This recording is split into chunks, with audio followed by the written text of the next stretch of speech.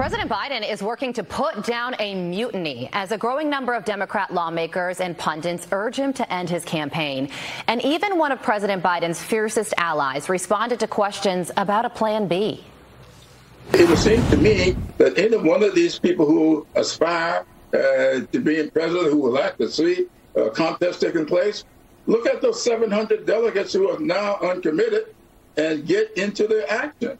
And I do believe that all the delegates are committed only for the first round. And so you can actually fashion the process that's already in place to make it a mini primary. And I would support that. Absolutely. We can't close that down and wish to open up everything for the general election. A spokesperson for South Carolina Congressman Jim Clyburn told Politico, quote, "It is quite obvious that Congressman Clyburn was responding to a hypothetical question. He was not calling for a mini primary. Instead, he was explaining the existing process. The congressman fully supports President Biden at the top of the ticket, and it would be irresponsible to report anything otherwise." Iowa Congressman and retired Air Force officer Zach Nunn joins me now. Congressman, good morning to you. Happy 4th of July. Okay, so your colleague, Congressman Clyburn, he was responding to a hypothetical question there. And he has come out so far and said that he supports the Biden-Harris ticket. But now the idea of the mini primary is out there. Is that what it's going to come down to? And if so, what does that even look like?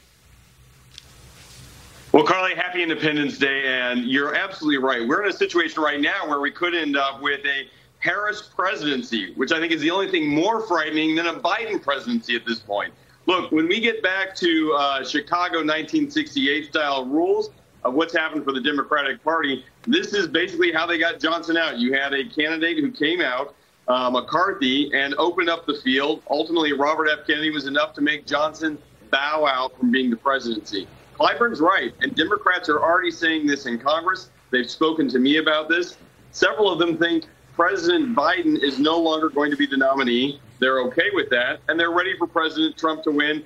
They want their shot 4 years from now. Wow. Look, the reality is that Harris is a danger to not only the Democratic Party, but would be a far worse leader in the White House.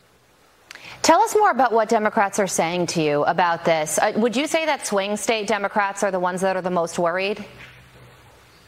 Yeah, you know, I'm in a very competitive district here in Des Moines, Iowa. And even here, the Democrats who, you know, I've worked with, I've known for a long time, see red lights flashing everywhere. Not only do they lose the White House this go around, but they're going to lose down ballot races across the way. They're going to lose the Senate, they're going to lose the House, but they're going to lose state houses and governorships as well.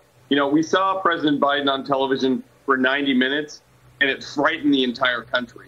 But the reality is we've got this man trying to lead the greatest nation in the world for the next 6 months. That should scare everyone, regardless of party. This is a bipartisan concern for his health, yes, but also for the health of the entire country right now. Being under this man's watch is a danger to all of us. Yeah, you talk about those down ballot races, and that's really a big deal. And the recent polling that has come out shows that voter enthusiasm is down for President Biden. And if people don't turn out, if Democrats don't turn out to vote for him, they're not going to turn out to vote for the Democrat ticket down ballot as well. So that's where the major concern is, where the future of the Democratic Party is up in the air. And the White House is fielding questions about that. They say it's in Kamala Harris. Watch this.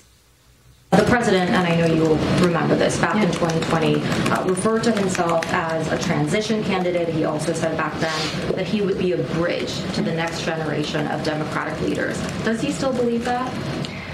Yes, I mean, I think his statement stands. I mean, one of the reasons why he picked the vice president, President Kamala Harris, is because she is indeed the future of the party. What do you think about that? Both the question and the answer there. I mean, a reminder that Joe Biden did say he was a bridge, which, you know, would make you think that he would be a one-term president. Now he's going for 2. And also that the White House feels like Kamala is the future.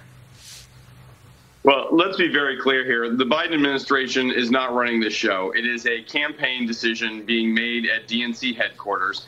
The reality is that, you know, the Democrats are going to have a conversation in their own home on what they want to do. And this Independence Day, we are seeing just fractures across the Democratic Party. It's happening both in Congress. It's happening certainly at the local level. And the question is going to be, is the Democratic Party going to be like the Republican Party and listen from the bottom up, or is this going to be a mandate from the top down? I don't think that there are any Democrats who want a Biden presidency to give way to a Harrison presidency that we've already seen fail at the southern border, that has turned its back on middle America, that's resulted in inflation in my home state of $15,000 per family just these last 3 years alone. And it's completely failed in everything from Afghanistan to protecting our country here domestically. Well, this would be a rubber stamp on the failed policies of the last 4 years. Well, Congressman, I know that you love this country, no matter what happens with the presidency.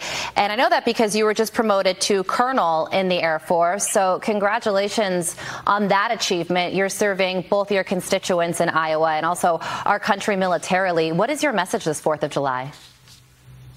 Well, I just want to thank all the incredible men and women who have taken up the call to serve their country in every capacity. But on this Independence Day, particularly the patriots who don the uniform, who are currently serving overseas right now. You know, no one gets to be in the military alone. This is a team effort, and it's a country first protection for those of us who are serving not only our communities, but our families straight away.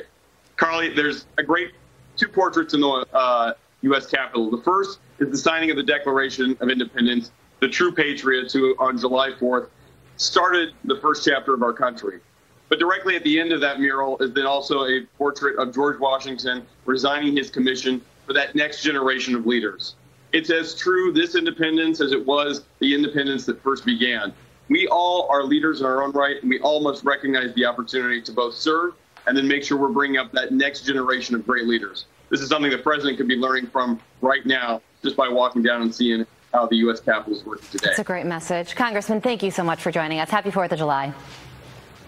Carly, always a privilege. Happy Independence, everybody. All right.